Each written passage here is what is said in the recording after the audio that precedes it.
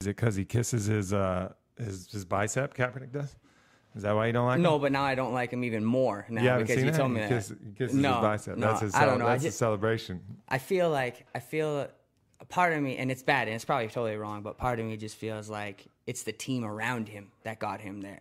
Like, he's good. Yeah, but he was running over motherfuckers. That's true. That's true. I mean, he was running all over, but, you know, when you have a running back like Frank Gore, who's an absolute beast, you know, I mean, then you have him who can run. I mean, then you have your wide receivers. I mean, you got Vernon Davis. You got, I mean, Crabtree. Yeah. I mean, you look He's got a good team. You look at Baltimore. Yeah. You know, as far as receivers, they don't have the same weapons, you know? Bolden, that's it, you know? Most of their work. But Flacco's got a gun. Oh, and they got Torrey Smith. That's true. That's true. But still, I mean, I don't know. I just feel like overall, I think Flacco is a better, quarterback. Yeah, pocket quarterback. Yeah. Kaepernick tried to throw some interceptions last week. Like, he tried to throw a couple, and the Falcons dropped him. I think that's what's going to be the difference. I think he's going to throw a couple picks. I think it's going to be close. I think he's a stud. But I think the Ravens are just a little too experienced. It's almost like you have to warm up to win in something that big, I feel like. You know, I just don't think they're ready. On experience. Yeah. You know, I mean, you can say what you want, but experience, you can't replace the experience, you know? I don't know. I just feel like, I think the reason why is I look at Kaepernick as another form of Tebow. It's just he can throw the ball better.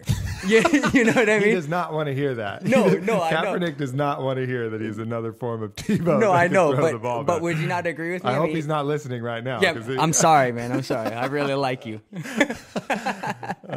Well, we're here live at the Warrior Poet Project with my man, Kane Waselenchuk. That's it. All right, I got it. Who is arguably, and maybe not even arguably, the most dominant athlete in his sport in the modern era. And you're saying, no way. How come I've never heard of this dude? That's impossible. How have I not heard of the most dominant athlete in his sport in the modern era? It's because his sport is racquetball, which is an awesome sport. But people just don't give enough of a shit. Would you say that's fair? Yeah, I think that's a little bit of an understatement, but yeah. Yeah. So what's your record like here, man? You've got like 7 world championships. Is that right? How many world championships? I got 7 world championships. January 4th was exactly 4 years since I lost. 4 years since you lost. Yeah, you know, actually, now that I just said it, I'm still in it, so it's hard for me to think outside the box like that. But when I just said it, I was like, 4 years. Like, I did a lot of stuff in 4 years outside of racquetball, and I mean, it's a long time. It's a long time. It is a long time. So how many matches do you play a year? I mean, we're talking 12 tournaments. I would say probably at least 100 matches. I mean, give or take. Yeah. Somewhere in there. I mean, 100 matches. And, you know, the thing is people aren't really even that close. Like, when we're out of this run of, 400 matches over 4 years, I mean, were there any real super close calls that you had to deal with here? Or? Yeah, there was a couple. I mean, you know, it's so funny because if you think about, people look at, oh, he hasn't lost for 4 years. He never plays bad. But it's really not the case. I mean, there's times that I've played bad, and, this last tournament in January, I mean, now granted, no excuses, but I had a little bit of body issues going on, and that went a little closer than what I wanted. But before that, it had been like, I don't even know, 2.5 years since it was like even close. Like, usually, I mean, you have to play a best of 5 to 11, win by 2. So first one who wins 3 games. And I mean, 2 years ago was my best year. I only lost 3 games the whole year. So that was my best year of my whole career. And, though I'm still undefeated, I mean, it was just a magical year for me. Yeah. So to put that, any other racket sport doesn't even nothing even close to that happens. I mean, tennis all the time. You see some dominant runs where people haven't given up a set in a couple months. Yeah, Djokovic last year, didn't he have like something like 40 wins in a row? Yeah, and I mean, that was all over SportsCenter, you know? Yeah, but he's a hero. I mean, people are waving flags. And here I am at home looking at him. He's got lines that look like Disneyland for people trying to blow him, men and women, like whatever. You know? You're exactly right. You're exactly right. And here I am at home looking at this saying, this is bullshit. 45? I won 45 in 4 tournaments. Yeah. You know? And the prize money is a little different. Oh, it's a little. A little. Do you know how much those what do you get from winning Wimbledon these days? Oh, geez. Way more than what I get. Probably 50, 75% more than what I get. Well, you're way underestimating that. They're making millions. Yeah, millions. you know, honestly, I don't know. And I'm going to say 1.5 million for first. Yeah. I mean, you know, that's a big difference. What I win in a weekend is probably the cost of a ticket. Yeah. They pay for your trip the next time you come out. Yeah. They're like free entry fee to the World Championship. Yeah, you know, I was thinking about maybe just calling Djokovic up or Federer and asking if they want to sponsor me personally, you know? Yeah, for sure, man. So what is it? I mean, racquetball's high intensity, high action. Why is it that you think it hasn't quite captured the mainstream viewing, you know, kind of competitive element like tennis has, for example? Well, I think that it's not really television friendly. I mean, too fast? It's just, there's so much happening on the court that it's really, you know, you need like 8 cameras, and those cameras are switching every second to try and get the best angle. And I mean, we were just recently on the Tennis Channel over Thanksgiving, and even I was watching it going, where did that ball go? Like, I mean, so if I'm doing it, the average person is not going to have a clue, which in my, you know, I think that it discourages them from watching, you know? And, of course we're playing like, I mean, most people want to call it a box, but it's actually called a court. I hear that a lot. It's a box, you know, and I don't like that. I don't like that term because the visual that I get from a box is just not, you know. What's wrong with the visual of a box, Kane? What are you trying to say? Well, not that type of box. Are you trying to come out? Are you trying to come out and say some things to our audience here? Absolutely not. Okay, so we've established Kane doesn't like a vision of a box. Yeah. So he prefers the court.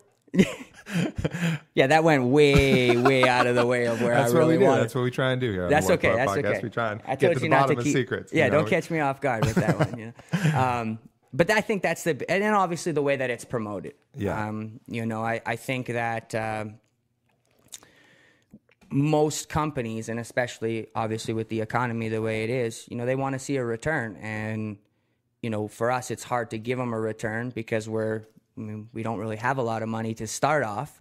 And, you know, so a lot of getting, you know, the TV and all that stuff costs money. Right. I mean, I think that we were looking at an ESPN spot, and for like a 15-minute spot, it was like $10,000 or some stupid thing. Like it was, you know, don't quote me on that, but it was something ridiculous like that. And I mean, you know, we're having a hard time getting tournaments, right, you know, for $10,000-$15,000. Right. So, you know, that's another problem too, is that someone that's going to come in and promote the sport and sponsor the sport, I mean, you know, they got to be willing to put some money into it to try and get it to that next level. Right. As far as the players, I mean, it's probably one of the fastest sports in the world. You know, I think.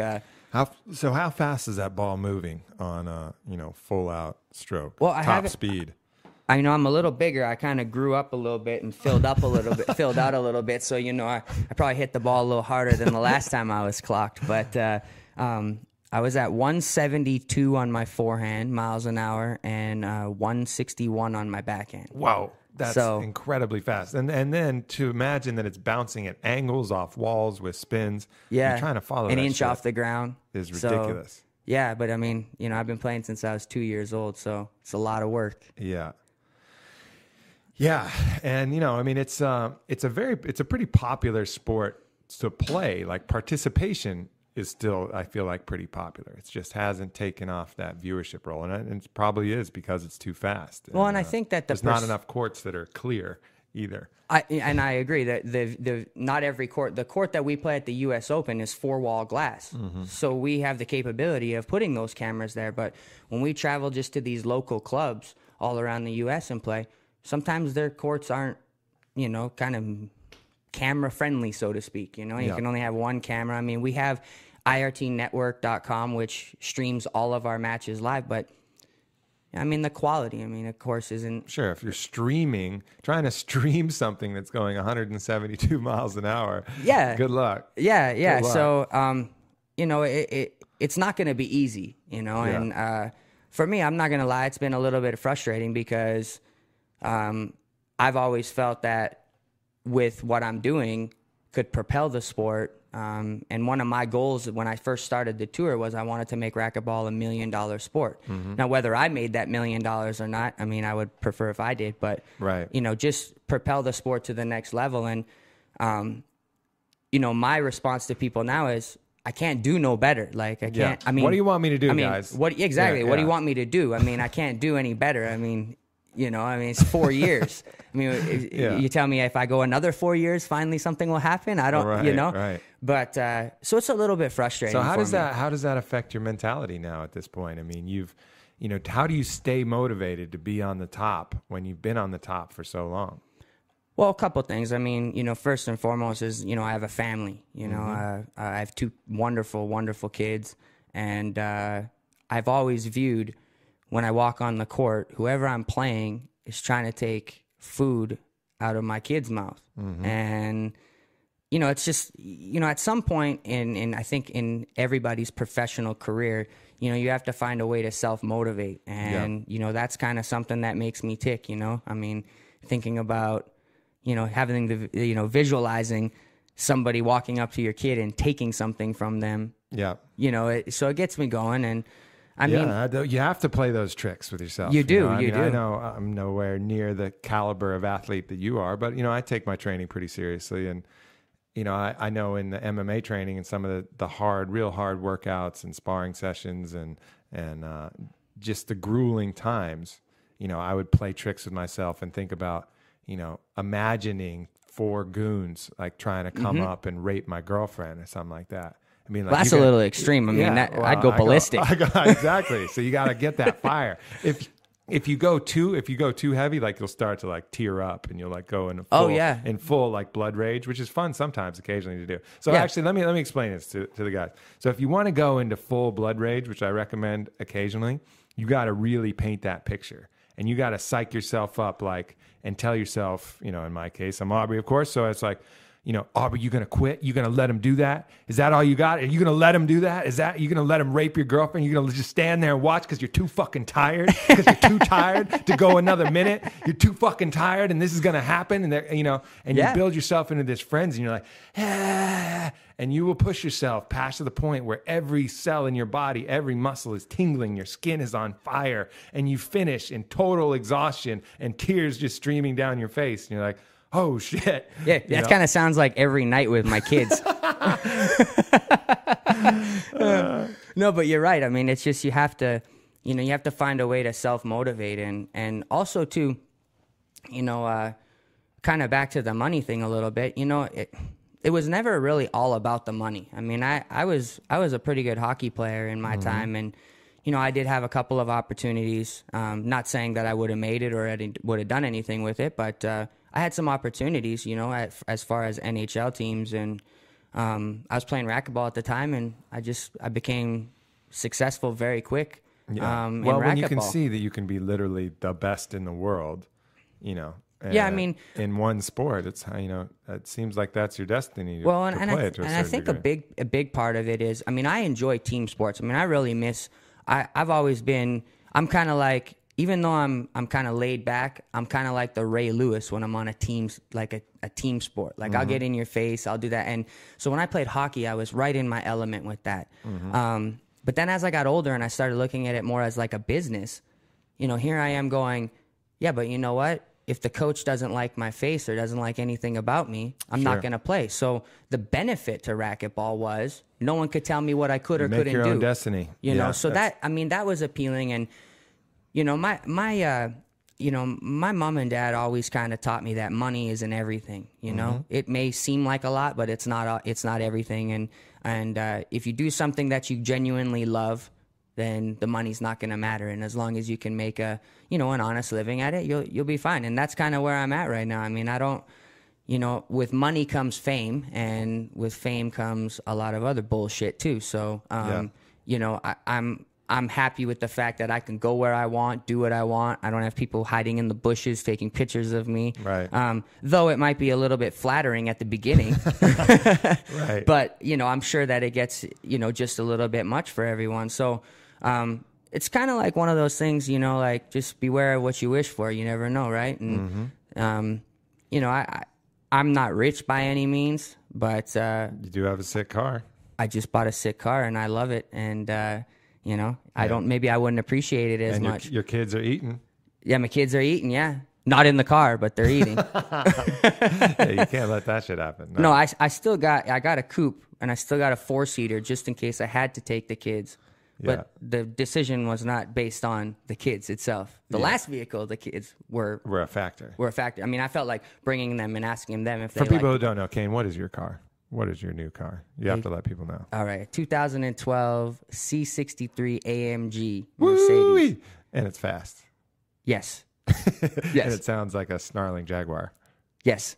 Not the car jaguar, like an actual jungle creature that hides in high canopies. And the best analogy that I've heard so far is it sounds like a Harley Davidson. It does actually, yeah. That's the best analogy I've heard. But yeah, I didn't even really drive the car, test drive it. I just heard the sound and I was like, yeah, you know what? You're it. Yeah, you're it. The M6 was the other one. Now that's a great car too, but yeah.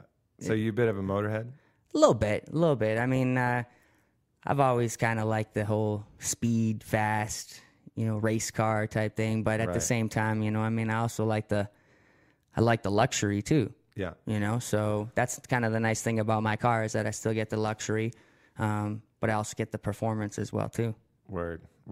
So let's go back a little bit here and talk about, what do you think has, obviously there's some natural talents that you've had, but what do you think has allowed you to create yourself mentally and physically to be so dominant in a highly competitive sport like that? Like, what are the practices, habits, things that you go through that you think really separate yourself besides, any natural abilities that you have? Obviously practice. Without that, you're only as, what do they say? You're only as good as how much you practice, or and it something takes, like that. And 10,000 hours to be a master. Yeah. A lot of things like that. I don't know. Unfortunately, I didn't keep a log of how many times and how many hours and days, but I do know that, from ages 8 to about 19 or 20, I spent almost 10 hours a day on the court, and that's and by myself.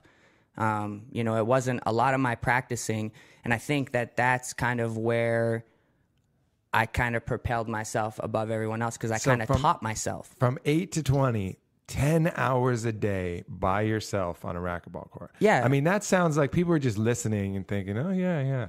No, you don't understand. It's a fucking empty court, not a box. Yeah, but it feels like a box. And we didn't have iPods back there either. Nothing, just quiet, just the sound of the ball banging off the wall, and you're there by yourself. Mm-hmm. It's like the longest session of athletic masturbation that you could possibly generate. Yeah, with no climax. With no climax at the end. At the end. Very true. But so what? What kind of, to imagine that, you have to think, this guy's got to be mad. He's got to be crazy. He's got to be nuts. What would propel a young lad like yourself to want to do that? What was going through your head at that point? Well, I got into it from my dad. Mm-hmm. So I started playing racquetball when I was 2 years old.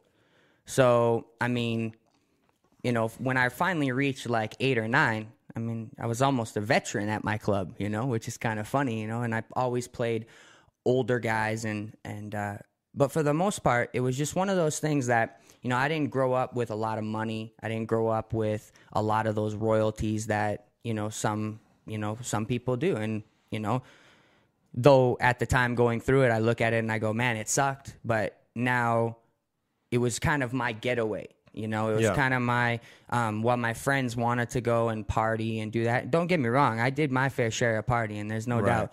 But when it was time to get down to business, you know, I was at the court, and, you know, I would miss high school parties. I missed my prom or whatever you want to call it, because I had a tournament, you know, I mean, I had to do community service one time, and I missed my court hearing when I was younger. You know, we got in trouble as little kids, and I missed my court hearing because I was at a tournament. Yeah. You know, so I mean, it was just one of those things that, you know, it was kind of my way to just get away from everything. And what better way than getting into the court and bashing a ball around as hard as you can? It's kind of a meditation. You know, I was a basketball player, and even still to this day, you know, just going out and shooting some hoops on a quiet court by myself is really calming. You know, it's like a moment. Something about it. It's a moment to like let your mind kind of unwind, and you know what you're doing, and you're just kind of focused on what your body's doing, and it's really quite peaceful at that level. But you know, then again, there has to be,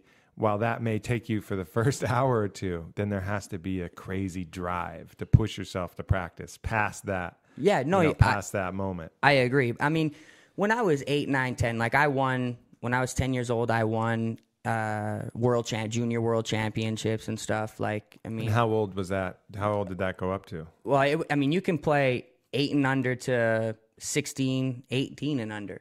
But excuse me. So when you were 10, who were you competing against? I was competing against other 10-year-olds in the world championships, junior world championships. Right. But as far as overall competition, I was competing against 30-year-olds, 40-year-olds, 20-year-olds. I mean, in my first tournament, it was when I was 4 years old. I played Ladies C, and then I won my first tournament when I was 5. So you were 5 years old, and you played in a Ladies C level. So, and they were all like, you know, 25 or above. Some of them were and 40. Did you get to bang them after you beat them? Was that the rule? No. I unfortunately, I wasn't. I don't know. I don't think I was old enough. Maybe my dad. I don't know. So he collected the bounty for you? Yeah, he owes me, by the way. Yeah, because I think that's how Ladies C racquetball works, actually. I think so, too. You beat them, and then you get to mount them. Yeah, well, like hence the C part of it, right? yeah. Exactly. Wow, man, what a crazy situation. So then, a lot of practice. So that's one. Of practice. Yeah, that's one factor. I did have a huge advantage though. My grandma lived across the street from the racquetball club, like literally across the street. So that was a huge advantage. My dad would drop me off at my grandma's house, and I would walk over to the club. And so, you know, in the morning, I'd go hit, you know, usually about 7 o'clock, 8 o'clock in the morning. Now, this is, of course, not when I was 10, 11, 12. Right, it was more like when I was 15, 16 and decided that this was going to be my job. You know, 7, 8 in the morning, 8 in the morning, I'd go until about 11 o'clock, whether it's lifting weights, running, swimming, whatever it was. And then I'd go back to my grandma's and have a little bit of lunch, watch some TV, and go back. And from 1 o'clock to about 9 o'clock, you know, I'd be... You know, and I mean, you know, it's when you say 10 hours a day, I mean, there was little lulls in between and stuff, but still, I mean, overall, you know, an average of 10 hours a day. And I never got bored of it. It was just, you know, one of those things I just really, really enjoyed. And of course, you know, it was a good little bonding, you know, thing for me and my dad too. So that was kind of good. And then, of course, you reach the age where hanging out with your dad isn't cool anymore, you know, like drop me off a block away and all that fun stuff, you know. So, you know, we kind of started playing. He always said that he was going to retire when I beat him, and it definitely came quicker than what he expected. Shit, I'm not ready to retire.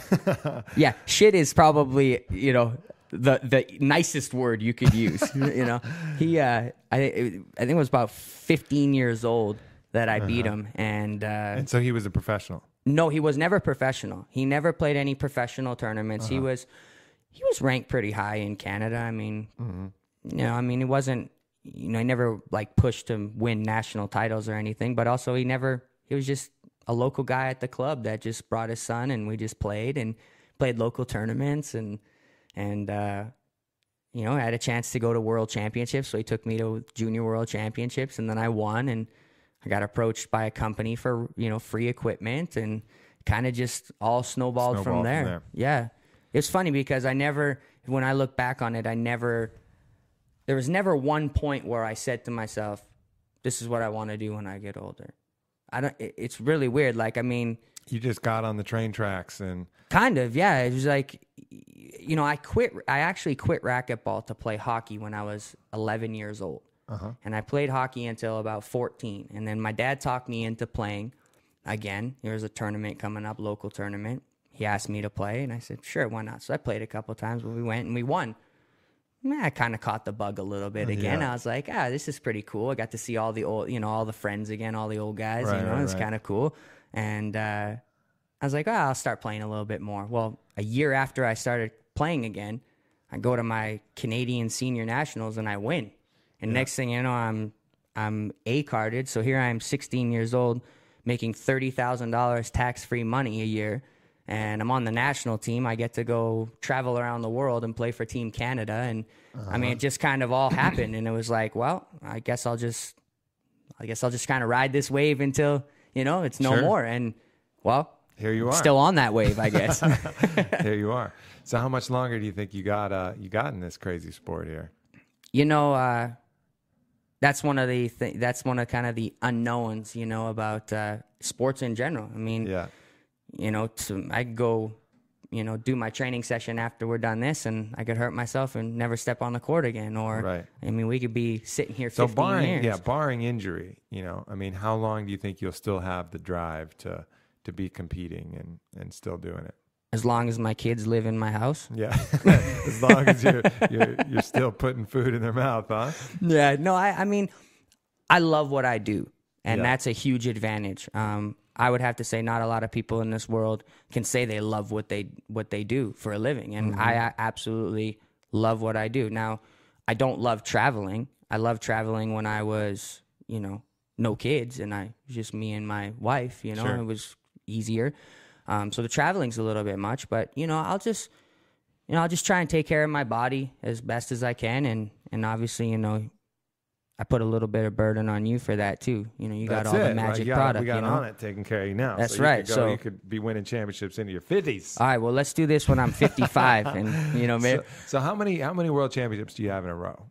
7. 7 in a row. In a row. Yeah. So your one loss in 4 years ago wasn't in the world championships? No. So what it is it has there's X amount of tournaments, so 12 tournaments, and it's an accumulative point system. So every tournament, it's like skiing, tennis. like skiing or we've tennis. kind of adopted a similar ranking system as tennis, right? And so you play all the tournaments, and then add up all the points, and you get your total, and that's it. So it's not like you lose one tournament and so there's you're not done. One playoff, so to speak. No. So you basically maintain world number 1, been crowned the champion 7 years running. Yes. Like Federer has nothing on me. Yeah. I hope he's listening. That's a challenge. No, that's a challenge to Federer. What's up, Feds? You listening? Yeah. You listening? I'm actually going to take this racket right here. Take it to the hardwood. Yeah, I do have a nice. You mind if I beat him with his own racket? I have a signed Federer racket next to a signed Kane racket. Yeah, right here. I think I should probably take that racket and see maybe if I can beat him with his own racket. What do you think? Yeah, I think you should.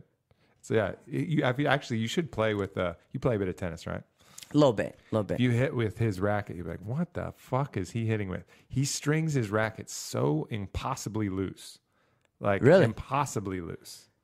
Huh. I don't know what the string tension is on that. So do I, actually. It's funny. A lot of people in racquetball string their rackets between 35 and 40 pounds. Mm-hmm. And at one point, when I was a little younger and I was a little more reckless and swinging all crazy, I was down to 29 at one point for my string tension. But now I'm a little older and things hurt a little more. And right. Not saying anything, but it's the truth. Yeah. I get a few more aches and pains than I normally would have when I was younger. That's how it happens. But it's it's one of those things. It's for me, the whole relation for tennis and racquetball is I get that all the time when I'm at tournaments. You play tennis? A little bit. Yeah. No, do you not see where you are right now? Yeah. This is what I do. This is my job. But I love watching tennis. Like, did you watch the Australian Open? A bit. Oh man, I mean, I'm a fan of Federer, without a doubt. I'm a fan of Federer. I mean, he smooth, just, and his mental toughness too is pretty phenomenal. Well, he's kind of like the same. Like, you know, I mean, he has really no more to accomplish. I mean, it's like we go back to the self-motivating thing, you know? But at least he has rivals to push him. You True. know, like that is true. true. Oh, shit, it's Federer and Nadal, and everybody gets all fired up. And, you know, Nadal's going to bring the stink. You know, he's going to run around. He's going to do his thing. Same with Djokovic. You know, like these guys are like pushing him, you know, which in a lot of ways makes it easier. Yeah, but at some point, you know, there was a point where no one really was either. Him. And I'm sure that point is going to come for me too. I'm sure. And, you know, I joke around with people all the time because I say, you know what? All I'm doing is I'm just trying to delay the inevitable. That's all I'm trying to do, you know, because eventually it's going to happen, you know. And, you know, it's not an easy pill for me to swallow, you know. How much do you detest losing? Well, it's going to sound bad, but I've actually forgotten what it feels like to lose. Like, and I know that's like the best. That's the best shit talking line. I use that occasionally. Yeah, like I'll lose something. I'm like, man, thank you for reminding me what it feels like to lose. Let's play again. It sounds so bad. It really does. It sounds horrible, but it's the truth. Like, the closest I can say is when I don't play good. Yeah. You know, how hard on yourself then when you don't play good? What's your own? You know, I mean, but you're still winning. That's the thing. It's like way easier to be brutal on yourself when you miss a shot and you lose. Yeah, I mean, I'm not going to lie. It's tough. You know, I mean, most people, they win. They think they do everything right. Right. And so why do I need to analyze it? I won. Right. You know, but for me, holding yourself to your own internal standard. Yeah, I have high standards for myself, and trust me, I know what I can and what I can't do. And there's not too much that I can't do on a racquetball court. Sure.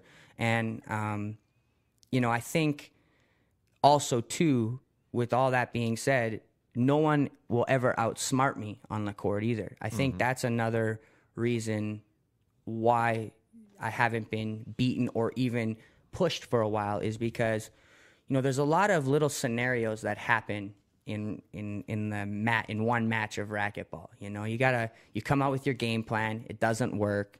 You know, when you're playing great, it's real easy to just ride that wave. But when you're not playing good, how do you change it? You know, maybe some shots, you know, one of your, you know, couple of shots, your bread and butter, you're not hitting, you got to change it. How is your opponent playing? You know, maybe he's returning a serve better one day, and he's not returning a different serve better. I mean, so there's a lot of little scenarios that play out, and you know, that's when the mental side of it, and knowing, you know, when to make the right changes, and you know, and you go back to Federer. I mean, that's part of Federer's success. He does that well. And you see people not abiding by that a lot. You see it in fighting. You know, I mean, in MMA, you'll see someone come out with just a bad strategy and not change. You know, like they'll try something for the first round, not working at all. You know, they went away from their strength. They're doing something weird. And you're like, okay, like make the adjustment. And even sometimes the corner will be like, hey, make the adjustment. And they just won't do it. Yeah, you know, which is a bad trait, but a good trait too. It's like you're sticking to your game plan, but it's not working. So you got to... There's the balance. Yeah, you got to know when to stick with it and when to abandon ship and try something new. Yeah, and and in defense to that person who just sticks with their game plan, it could work too.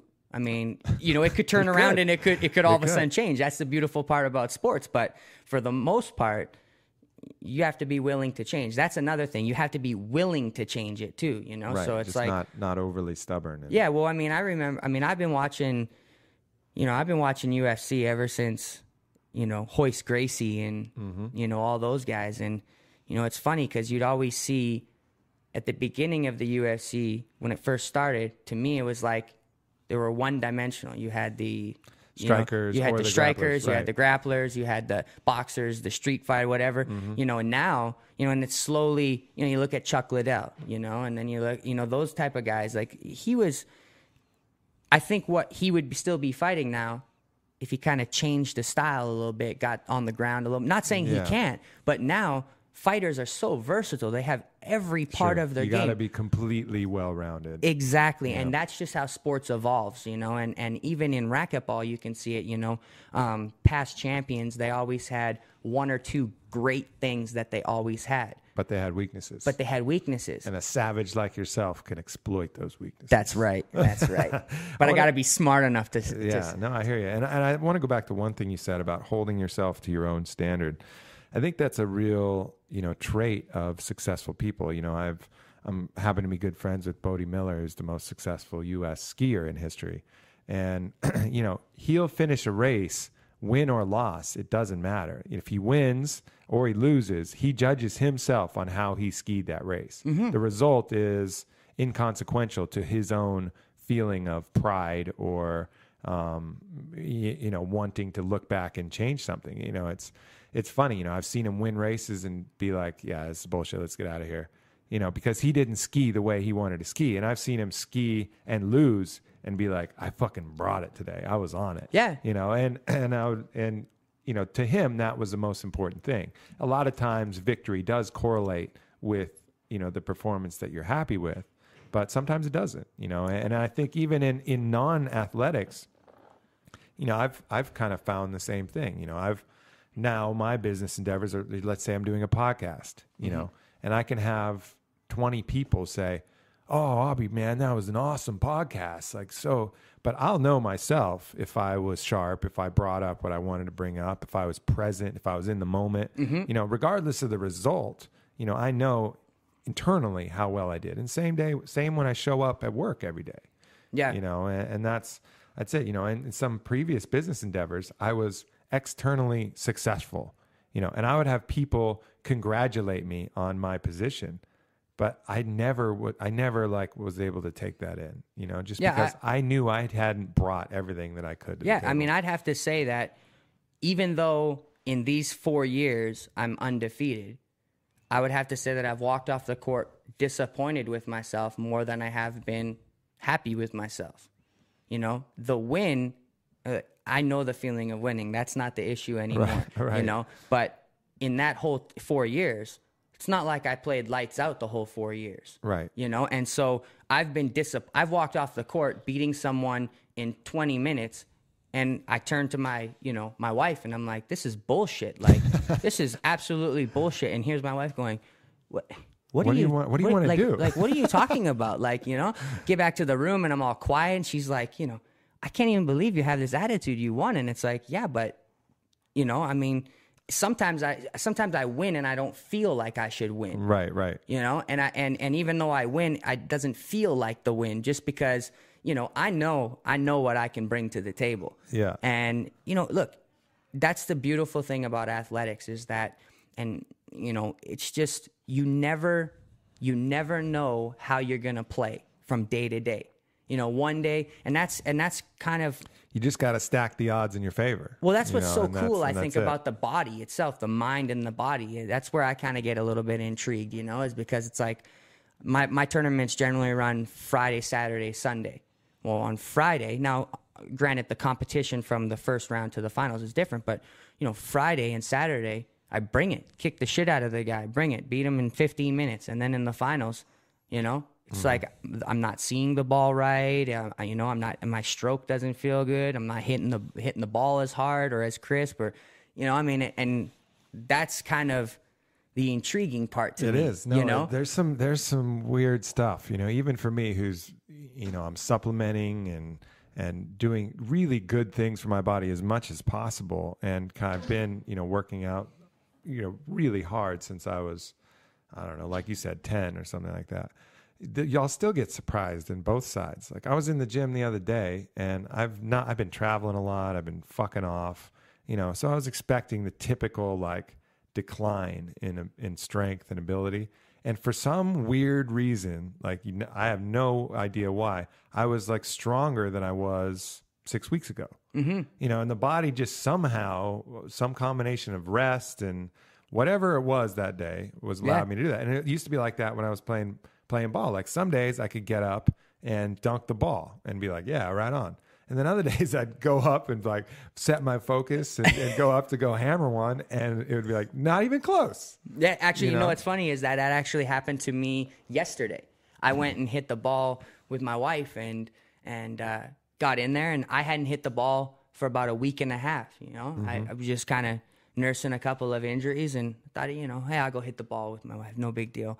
Got in the court, and I started hitting the ball, and I was like, I am hitting the fucking shit out of the ball right now. And I'm like, I feel so good. And so I hit some forehands, go to the backhand, hit some back. I'm like, geez, this is unbelievable. Hit some serves. Wife walks on the court. Hasn't even warmed up yet. My wife didn't even walk onto the court. Walks on the court. I go, I'm done at any time. I can go home anytime. My wife is like, what are you talking about? I'm like, I feel absolutely awesome. Like, I was like, I feel great. I got it.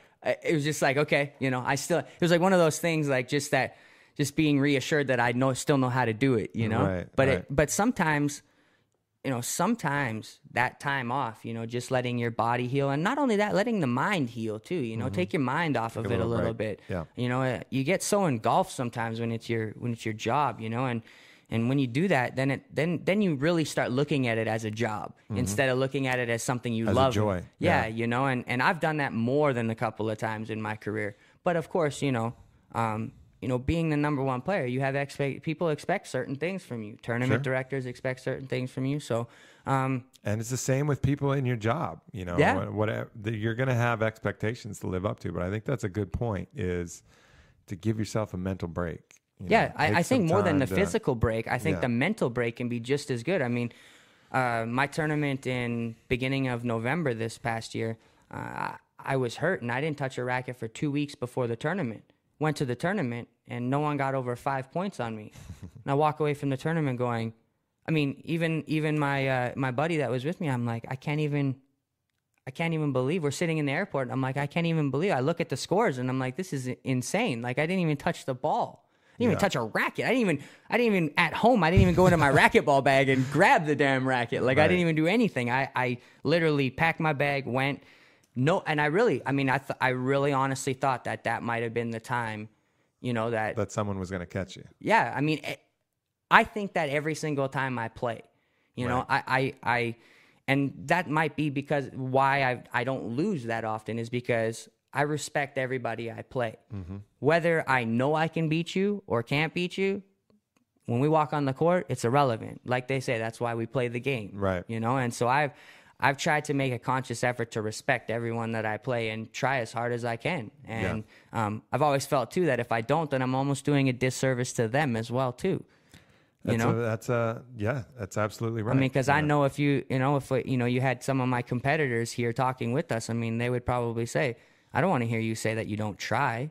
No, that's insulting. That's insulting, and that's not the truth. I mean, I try as hard as I can, and I try and bring it every time I step on the court, even if it's for practice. And I'm sure that those guys, as mad or upset that they're not winning right now, I'm sure they respect it, you know. And I push them to get a little bit better as well too, True.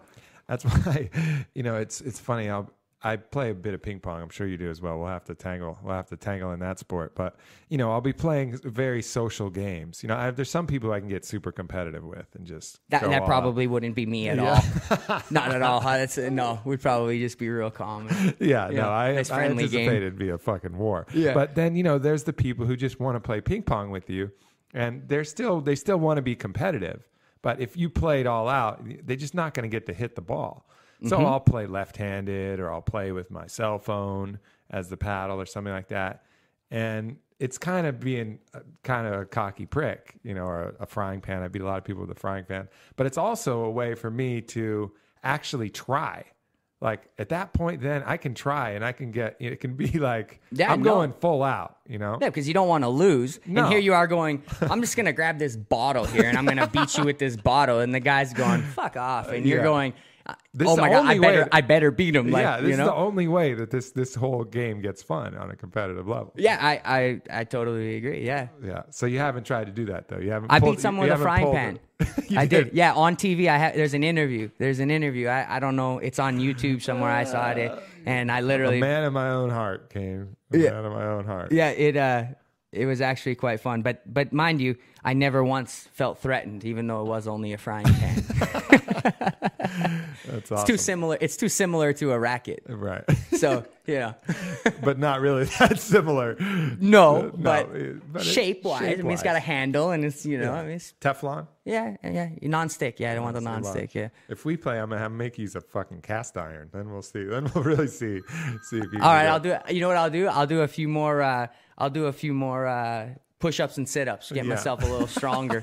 That's funny. So when you play, one other thing I wanted to talk to you about, you have like a pre-serve ritual that looks very OCD from the outside going in. So what is that? Is that some kind of OCD, or is it a way to kind of get your mind? Why are you doing that? And explain what you do before you serve. Well, I believe in routine. And the more you can get into a routine, the more comfortable you're going to be. And that's kind of one of the... we only have 10 to 15 seconds in between rallies. So in that 10 to 15 seconds, I usually just hit the ball, because I feel like every person in sports has a little bit of OCD. To what degree, I don't really know. Absolutely. But... and superstition. Yeah, I used to have that. I don't have it anymore. Good. You rid yourself of that? Yeah. But... for the most part, I'm trying to clear my mind, forgetting about whether I got a bad call or whatever the case may be last rally, and just clearing my mind, getting ready, focused, what serve I'm going to hit. And that's really it, So you bounce the ball off the corners of the racket in the same way every time. Mm-hmm. And I've seen you. Do you repeat it if it didn't go exactly? No. It's just all the same. No, and sometimes I don't do it all the time. Now, in the early matches, I kind of like to overwhelm my opponent. So I don't do that, because it's like rally's over, I get into the service box, right, and I start serving. Just push the pace, like a no-huddle offense. Exactly, because I know that those guys aren't going to be able to, to keep up. Mm-hmm. Whereas, in the finals or even in the semifinals, obviously the competition is better. So, you just want to take that little bit of time to get refocused for whatever happened the last rally. Sometimes, you get a bad call and it may rattle you a little bit, depending on, at what point in the match. And so it's just it's what I do just to kind of clear my mind and, get ready for what's about to come. It makes sense. So you're almost like, I've been reading a lot of one book in particular, talking about bringing yourself to the zero state. And they're talking about it in a spiritual sense, but also in an athletic sense. That's the state where you're in the zone, where your mind shuts down to a certain degree, and you're just allowing what, naturally will come, the inspiration that comes from your own knowledge and any kind of higher knowledge and all the training and everything, to just act without you interfering. More often than not, I think there is some strategic element to your actual computing brain, that you're using. And you kind of set that up beforehand and you make some analysis and decisions. But when you're actually playing and reacting, the best state in every sport that I've ever participated in is when that part's shut off.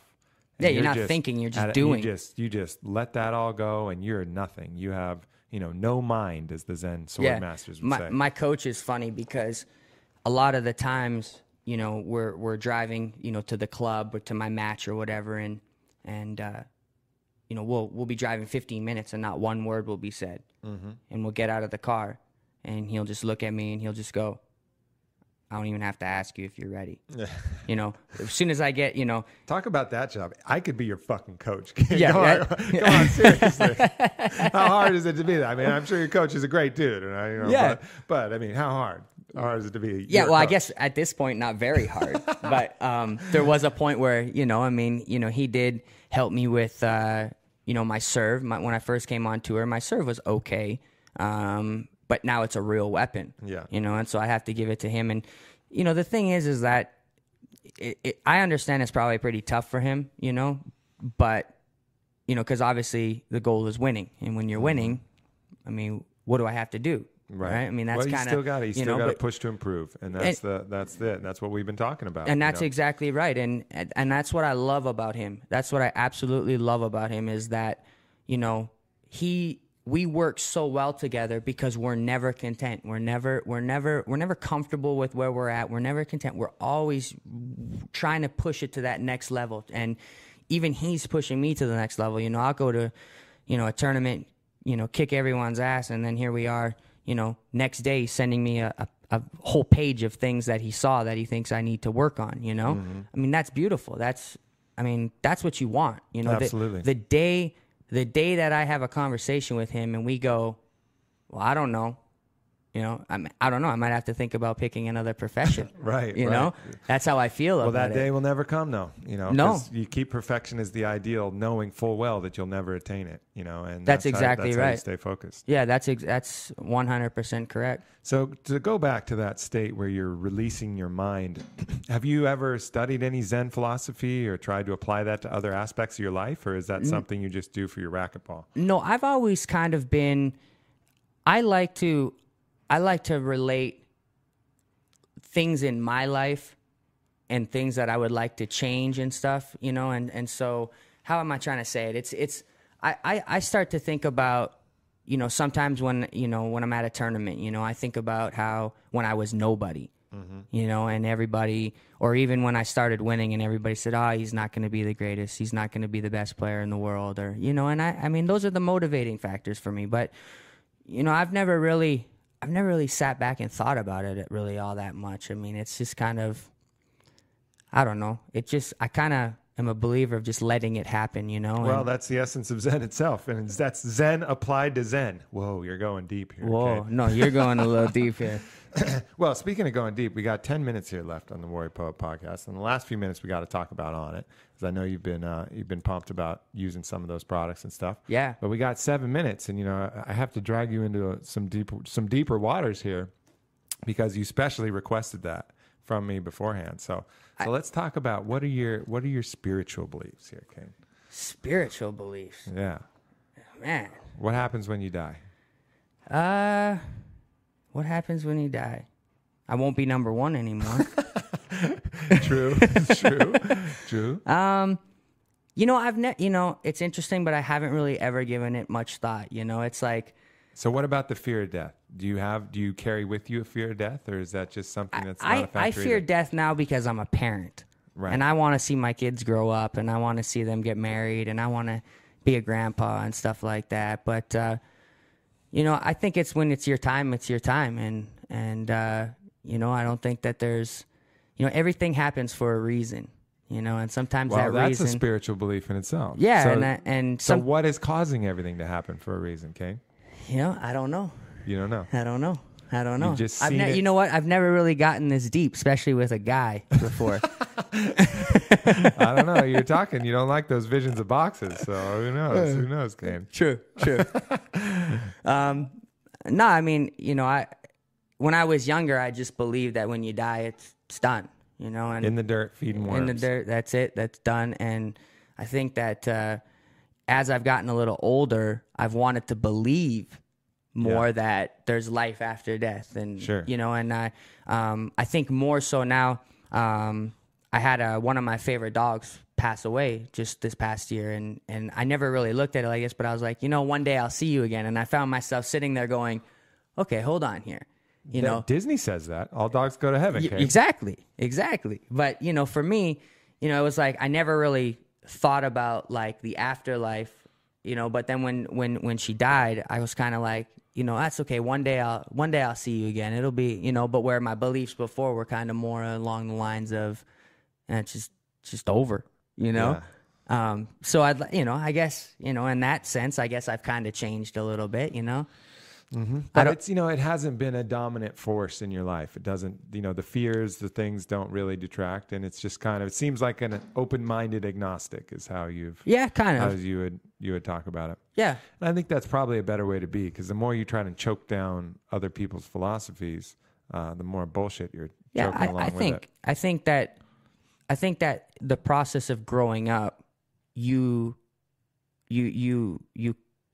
come to the conclusion with your own beliefs, and you start believing, you know, as things transpire in your life, as things go on, you know, you kind of take on your own belief system. Absolutely. And I think that's the key core to anything that's true. And what all of the shamans that you see, what all the experiential spirituality will teach you is you don't need to listen to anything. You know, anything that's true, you can find out for yourself. Mm-hmm. You know, so all this talk about read these words and have faith, you know, bullshit. If you can't feel it and see it yourself somehow, maybe you're not quite capable yet, but if you went on that path to see it and use the proper tools, to see that, you could experience the same truth and come to the same conclusions. And I think that is the ultimate litmus test for true spirituality. Can you come to those same conclusions if given the right circumstances, given the right motivation? And if the answer to that is no, then it's probably not true. Yeah, I don't know. I've always, my parents always kind of said, do what you believe in, and so it's always been hard for me to hear someone else speak about their beliefs and then kind of ride those coattails. Right. It's always kind of been, for yourself. I don't know. And just because I believe one thing doesn't mean that you're going to believe the same thing. Now, there might be people that believe the same thing as I do, but I think that just overall things that transpire in our life and the process of growing up and the people you surround yourself with, it kind of gives you your own, kind of spiritual beliefs, if and that's kind of how I've done it. I've never really sat down and thought about it, really. You know. Well, you haven't done enough mushrooms, then. Yeah, probably not. that's only shroom tech. Yeah, only shroom tech. Yeah. Yeah. Well, nice segue. And they're kind of magic. You're like a professional radio guy. Almost. So let's talk about. We got 5 minutes left. Let's talk about some of the Onnit products that you've been trying out, because of course this podcast is sponsored by Onnit.com, ONNIT.com, where you can get some fine supplements that badass world record holding racquetball champion, 7-time. But let's make it clear, just because you take lost in 4 years, people will also be taking along with you at the same time. That's exactly right. Yes, but however, just because you take it doesn't mean that you're going to come and beat me either. Okay, so I believe in your product, but it's not a magic fairy dust pill. Yeah, no, it's not. No. So how's it helped you? What are some of the products you've enjoyed and interacted with? Well, I'd have to say that. Well, you know this as well. I do. One of my favorites is the Tonka bar. Oh, the Tonka bar. He loves the Tonka bar. Oh, those things are unbelievable, unreal. I could live on those things. Yeah. So what is it you like so much about those Tonka bars? They're a great company, by the way. I'm just in touch with those guys, and really conscious company, the way that they're making it. Very keen on tradition, and a cool company. Well, first of all, I love beef jerky. Right? I love beef jerky. I love those beef products like that. So, honestly, if you sat here and told me it does nothing for you, I'd still like it just as much. Well, no, I mean, it's protein and nutrients. It's food. It's food. It's straight up food. It's just, for me, it's a really good product for after I'm done playing. Yeah. Quick snack. I don't mind shakes, but I'm more of like, I need solid. I need something, something I mean, to eat, the shake is great and everything, but maybe one day when I got no teeth and I'm old, I'll worry about, liquid diets. Yeah. So I really like that bar. And obviously the taste is absolutely phenomenal. Uh-huh. One of the other, two of the other products I really, really enjoy is the New Mood and the Immune, the Shroom Tech Immune. Yep. I've actually given the Shroom Tech Immune to friends, and they've been really, really sick, and within 2 or 3 days, and so I feel like I'm like pushing it on them, like take it. You're like a doctor. You're gonna get better, and like a doctor, as Joey Diaz would say, like a doctor. The New Mood, the way I wake up in the morning with the New Mood, especially after having a long day of training, and of course, my kids wake me up at 5 a.m. Doesn't matter. So it doesn't matter what time I go to bed or they go to bed. They're up at 5 a.m. So the New Mood actually really helps me because I wake up feeling awesome. Yeah. It's pretty remarkable how you can get a little bit of sleep, but if it's a New Mood, night, and you'll feel like you've gotten a lot more sleep. Yeah. I like to, I try and take it every night, but I really focus on taking it after a long, hard day where I know for a fact that the next day when I have to wake up, it's going to be absolutely horrible. And I'm not really a coffee drinker, so I don't. Well, maybe you just haven't tried our bulletproof coffee. No, I haven't. Try that. See, that's on you right there, by the way. I know. We'll get you hooked up. We got all kinds of new stuff. We're dropping new shit on it like every week. It's crazy. The next 2 months are nuts, man. I know. You know what else is really good? The Killer Bee Honey. Stuff's good. That shit is screaming. that is pretty good. So when you gave me the product, right? I said, okay, he says that it's the best honey I'll ever taste. So what did I do? I went to Central Market and I bought me some honey. Yep. And I thought you were lying, and you weren't. You weren't. You were actually being honest. Yeah. It's great. No. They know how to pollinate. Yeah, they'll kill you and they'll pollinate. Pollinate you. Yeah. What's the other one? Alpha Brain. I take the Alpha Brain. Now, see, the Alpha Brain and the Shroom Tech Sport, I first started taking, I did like two little experiments, so to speak, okay? So I didn't really take it every day. Mm-hmm. So when I first started taking it, I took it right before racquetball matches. Mm-hmm. It made me feel phenomenal. I mean, I would have to say the thing that I enjoyed the most was the clarity of the way I saw the ball, my reaction time, stuff like that. And then I was like, let me see what it's like taking it for a couple of weeks.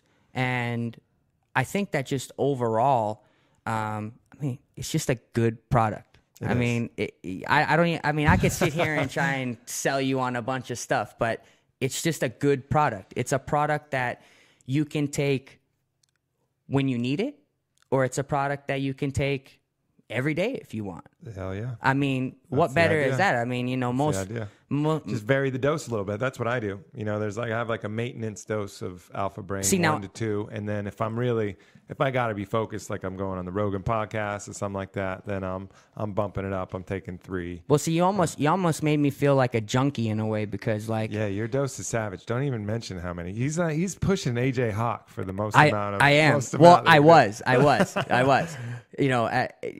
Here's the thing. When I started taking it for the 2 weeks, after about a week and a half, I was like, I got to up this. And I mean, and of course, you scared me when you said, well, don't take too much, because if you do, then, you could feel like, you ever smoke a cigar before and you get that feeling? And I'm like, that's the worst feeling in the world, You got to watch out with the Alpha Brain. You'll get almost like a nicotinic reaction. But at one point I was 4 and 4. Yeah, I was 4 Alpha Brains and 4 Shroom Tech Sport. I gotta say that I've tried to limit my Shroom Teching to 4, but occasionally I'll take 5, and I'm like a man possessed. I'll finish a full body workout and go buy a leg press machine and be like, oh shit, I can do some leg presses. Yeah, I've never had that thought ever. Finish a brutal kettlebell workout, do some other training, and then walk by a leg press and be like, oh, that looks good. Only Shroom Tech can get me to have that thought. And that's you get the that. Truth, you get that vibrating feeling throughout your whole body, right. Never mind the cigar feeling. You feel, it's. But yeah, those products for playing have been unbelievable. And of course, I go back to the New Mood. That's really important for me. Yeah. Especially when I'm traveling, and also to the Immune too.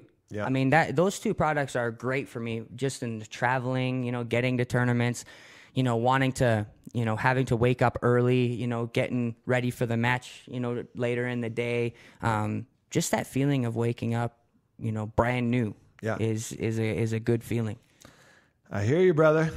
That's been that's a wrap for us. That's it, Kane. That's it, man. We can't go no longer. That hour goes fast. We can't go no longer. No, it's a 1 hour podcast. Oh man, I ain't Joe Rogan. I can't talk for 3 hours. I'm not high enough. All right, hey Joe, call me if you need anyone. An hour isn't good enough for me.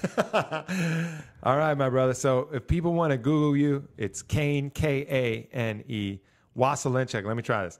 Waselenchuk. Yes, that's it. Boom, bitches. I got it. So Google him. Check out some of his matches. It's pretty sick. It's pretty insane stuff. YouTube as well. Yeah, I think you can get. Well, Google will get you to YouTube. Are you sure? Usually, I think they're the same company. But yeah, maybe you might want to stay away from my name. I don't know what comes up when you get my name up there. You never know. Just stay off the other kind of. I wasn't the best kid when I was younger, so you never know. All right, my brother. Well, thanks for stopping by. Much love, and keep kicking ass. Thanks, man. Appreciate it. I had fun. Every once in a while. You better call me to do this again. Hell yeah. All right, good. Just the beginning. All right, I'm gonna hold you to that. All right. All right, man. Good, All right, thanks.